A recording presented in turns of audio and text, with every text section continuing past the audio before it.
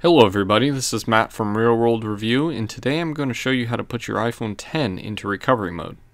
First, what you're going to do is plug your phone into the computer. Next, you will quickly press the volume up and volume down button, and then hold on to the side button. So quickly press volume up, volume down, and hold on to the side button.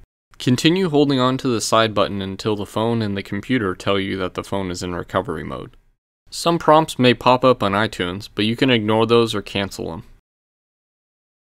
If an Apple logo pops up on the phone, it is working fine.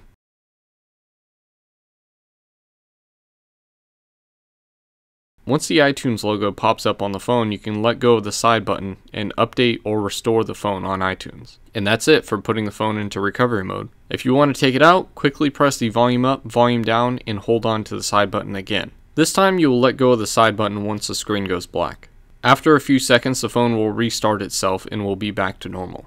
And that's it. Hopefully this video helped you out, and if you have any questions, let me know in the comment section below or on Twitter at MattofRWR. And feel free to follow me on any social media listed above. Thanks for watching.